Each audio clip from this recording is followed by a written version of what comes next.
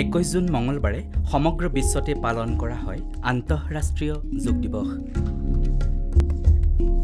বানপানীয়ে সমগ্ৰ অসমখনকে জুৰুলা কৰি ৰখাৰ মাজতে অনুষ্টুপীয়াকৈ হলেও ৰাজ্যৰ বিভিন্ন স্থানত যোগ দিৱস পালন কৰা হয়।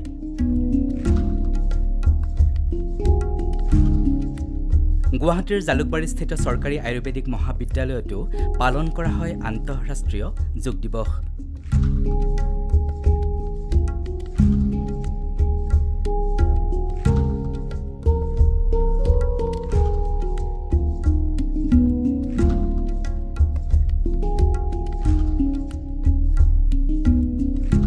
পুৱা 7 বজাৰ বন্তি প্ৰজ্বলন অনুষ্ঠানত উপস্থিত থাকে চৰকাৰী আয়ুৰ্বেদিক মহাবিদ্যালয়ৰ অধ্যক্ষ ডাক্তৰ ৰমাকান্ত শৰ্মা, উত্তৰ পূৰ্বাঞ্চলৰ বিশিষ্ট ইউৰোলজিষ্ট ডাক্তৰ অৰূপ কুমাৰ নাথ, চৰকাৰী আয়ুৰ্বেদিক মহাবিদ্যালয়ৰ শিক্ষক সংস্থাৰ সভাপতি ডাক্তৰ প্ৰণৱদেৱ বৈশ্য প্ৰমুখ্যে মহাবিদ্যালয়ৰ অধ্যাপক অধ্যাপিকাসকল।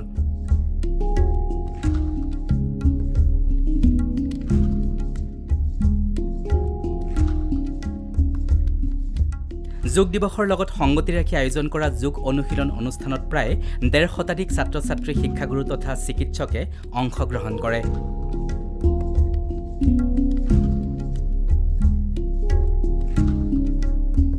যোগ দিৱসটিত বিশিষ্ট অতিথিৰূপে উপস্থিত থাকে ভাৰতৰ প্ৰখ্যাত ইউৰোলজিষ্ট doctor Arup Kumar Nath.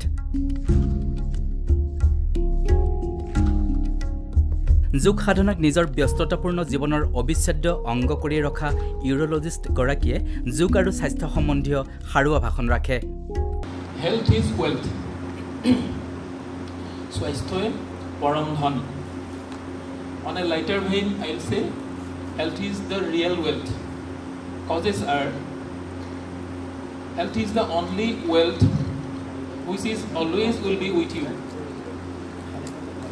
It is immune to theft, immune to robbery, does not need sharing among brothers or with anyone. And government is yet to put some tax on the real health and the real wealth.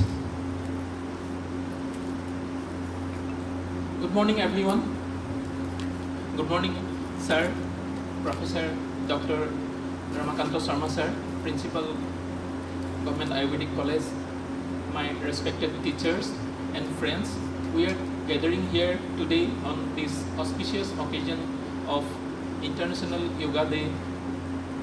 It's a brainchild of our Honorable Prime Minister Sri Narendra Bhai Damodar Das Modi, who has showcased our contribution, the yoga. I would rather say that this is the greatest contribution of Bharat Mata to mankind, and he is responsible for showcasing it to the world.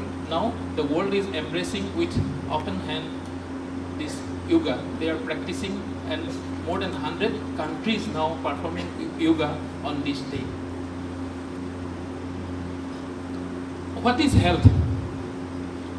According to the parent organization of health in the globe, World Health Organization, health is a state of complete mental, physical and social well-being, not merely the absence of disease or infirmity. That is, if you are not having any disease, it doesn't mean that you are healthy. So the health is bigger than just treating and curing disease or preventing it. What we are doing in our medical practice, the allopathy, there we are treating, curing and to some extent preventing. So we are to some extent lagging behind the real definition of health. Ayurveda, I would rather say, is coming closer, because in Susruta Samhita, in chapter 15, in shloka number 10, thousands years before, the World Health Organization has come up with this beautiful definition of health. It was so beautifully described in Susruta Samhita, the greatest Ayurvedism, that Samadusha, Samagnisha, Samadhatu, Malakriya, Prasanna Atmena Indriya Mana, Sastha Iti Abhidyate. So beautifully described, and he described that it is the combination of physiological, anatomical, mental, and spiritual. So that comes closer to the definition by World Health Organization, almost closer. So Ayurveda, I would rather say, is closer to health, even to allopathy. But yoga, it completely fits with the World Health Organization definition, that it includes, along with physical, mental, it includes the other dimension, social. So you need to be at a harmony socially also. So the physical, mental, spiritual, and social harmony, when you have, you are a completely healthy person. So for health, we should be healthy individually, we should be healthy socially.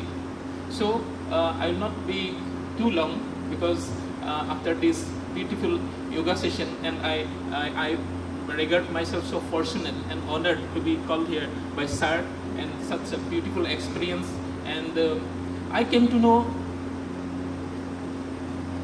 much about Ayurveda and so many things thanks to my team partner Dr. Nitul Boisha. He has graduated, is a bright student, graduated from this institute, has joined us in our team and working wonderfully well. And all the time, whenever I need something, I always ask him, give me some historical, some scriptures, some shloka, and so many things he is contributing. He is contributing in healthcare. At the same time, he is giving me knowledge about Ayurveda, and I am so amazed to see that whatever we are practicing, most of the thing, the base laid thousands of years before in our country. So on this auspicious day, I wish good health. I wish good health for all of you, all of us, the country, and the entire mankind. Thank you. যোগ দিৱসটিৰ আঁতৰে স্বাস্থ্যবৃত্ত আৰু যোগ বিভাগৰ মুৰব্বী অধ্যাপক doctor Dhiren ডেকা আৰু ছাত্ৰ একতা সভাৰ সাধাৰণ সম্পাদক বিপুল পান্নাই। যোগ অনুশীলন অনুষ্ঠানৰ আঁতৰে স্বাস্থ্যবৃত্ত বিভাগৰ যোগ প্ৰশিক্ষক মালিতা দাস কলিতাই।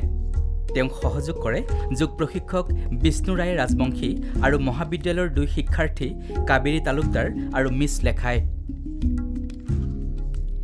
চৰকাৰী আয়ুৰ্বেদিক মহাবিদ্যালয়ৰ অধ্যক্ষ ডাক্তৰ ৰমাকান্ত শৰ্মাই কয় যে যোগ আৰু ধ্যান আমাৰ আপুৰুগীয়া সম্পদ, আৰু এই সম্পদক ৰক্ষণাবেক্ষণ দিয়াটো আমাৰ পবিত্ৰ কৰ্তব্য। আজি আমি চৰকাৰী আয়ুৰ্বেদিক মহাবিদ্যালয় আৰু চিকিৎসালয়ত আমি 8ম আন্তঃৰাষ্ট্ৰীয় যোগ দিৱসৰ আমি আয়োজন কৰিছোঁ।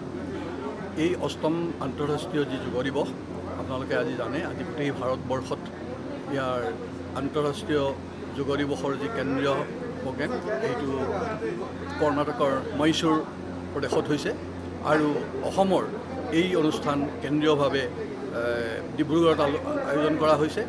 কিন্তু এইবাৰৰ যোগ দিৱসৰ এইটোৱেই বিশেষত্ব যে এইবাৰ প্ৰতিখন মহাবিদ্যালয়, প্ৰতিখন চিকিৎসালয়, প্ৰতিটো অনুষ্ঠান, ৰাজ্যিক হওক, কেন্দ্ৰীয় পৰ্যায়ত হওক, এই সকলো অনুষ্ঠানতেই চৰকাৰী নিৰ্দেশনাত, আয়ুষ মন্ত্ৰণালয়ৰ নিৰ্দেশনাত এই অনুষ্ঠান অতি উলহ মালহেৰে আয়োজন কৰা হৈছে। এই যোগ দিৱস কেৱল দিৱসেই নহয়, ই এক যোগ আন্দোলন, এক যোগ মহোৎসৱৰ নিচিনা উল্লেখ হৈছে। আপোনালোকে জানে যে আজাদী কা অমৃত মহোৎসৱৰ এই যে 75 সংখ্যক দিশ চলি আছে, আৰু এই পৰ্যায়ত আমি আজি আজাদী কা অমৃত মহোৎসৱৰ এই প্ৰাক্ষণত শুভ মুহূৰ্তত চৰকাৰী আয়ুৰ্বেদিক মহাবিদ্যালয় এই যোগ দিৱসৰ আমি আয়োজন কৰিছোঁ। আজি আমাৰ এই অনুষ্ঠানত প্ৰায় 150 গৰাকী যোগপ্ৰেমী ব্যক্তিয়ে কেৱল আয়ুৰ্বেদিক মহাবিদ্যালয়ৰ শিক্ষক শিক্ষয়িত্ৰীয়ে নহয়, ইয়াত আমি আমাৰ অসমৰ অতি সুনাম থকা, অৰ্থাৎ আন্তঃৰাষ্ট্ৰীয় খ্যাতিসম্পন্ন যি ইউৰ'লজি ডক্টৰ অৰূপ নাথ, তেখেতক আজি আমি বিশিষ্ট অতিথি হিচাপে আমন্ত্ৰণ কৰি আনিছোঁ। কাৰণ তেখেত এজন চিকিৎসকেই নহয়, তেখেত এজন অত্যন্ত যোগপ্ৰেমী, আৰু নিজে তেখেতে যোগাভ্যাসেৰে বহু কুফল জনসাধাৰণলৈকে লৈ আহিছে, আৰু তেখেতৰ যি অনুশীলন, সেই অনুশীলনৰ দ্বাৰা আজি আমাৰ ছাত্ৰ ছাত্ৰীসকল উপকৃত হৈছে।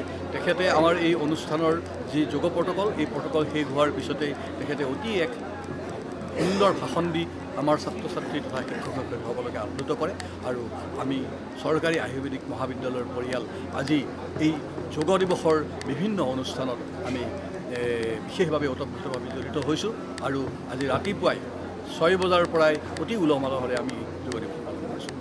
জালুকবাৰীৰ পৰা অশোক কুমাৰ নাথৰ ৰিপৰ্ট, নিউজ হেল্থ প্লাছ।